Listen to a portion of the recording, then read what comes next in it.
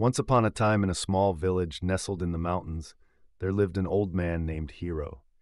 Hiro was known far and wide for his wisdom, kindness, and unwavering commitment to helping others. He had spent his entire life serving his community, always putting the needs of others before his own. As Hiro grew older, he began to think about the legacy he would leave behind. Part 1. One day, a young boy named Kaito approached Hiro with a question. "Old man, why do you spend so much time helping others? What do you hope to achieve?" Hiro smiled and replied, "I do it because it brings me joy to see others happy.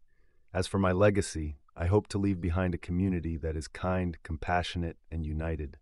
Part 2. Kaito was intrigued by Hiro's words and decided to spend more time with him, learning from his wisdom and observing his selfless actions. As the days turned into weeks, Kaito began to realize the true impact of Hiro's legacy. The village was a better place because of him. People were kinder to one another, more willing to lend a helping hand, and the sense of community was stronger than ever before. Part 3. One day, disaster struck the village in the form of a powerful storm that ravaged homes and crops, leaving many families in despair. Hiro sprang into action, organizing relief efforts and rallying the community to come together in their time of need. Despite his old age, Hiro worked tirelessly day and night, never once faltering in his dedication to helping those in need. As the storm passed and the village began to rebuild, Kaito approached Hiro with tears in his eyes. "Old man, I now understand the true meaning of legacy. It is not about the riches we amass or the titles we hold, but about the impact we have on others. Your legacy is one of selflessness, compassion, and unity, qualities that will live on in the hearts of all those you have touched." Part 5. Hiro smiled at Kaito and placed a hand on his shoulder. "Remember, young one, that each of us has the power to shape our own legacy.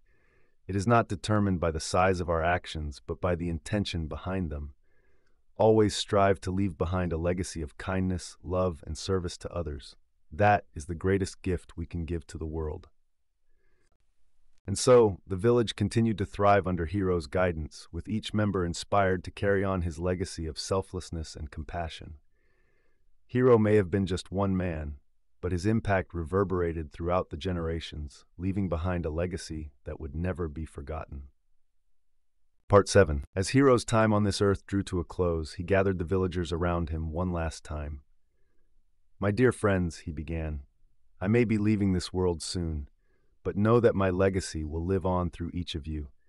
Remember the lessons I have taught you, and continue to spread kindness and love wherever you go. That is the true mark of a life well lived." Part 8. And so, Hiro passed away peacefully, surrounded by those he had touched with his kindness and wisdom. The villagers mourned his loss, but took comfort in knowing that his legacy would endure forever. They vowed to honor his memory by continuing to serve their community with the same dedication and compassion that Hiro had shown them.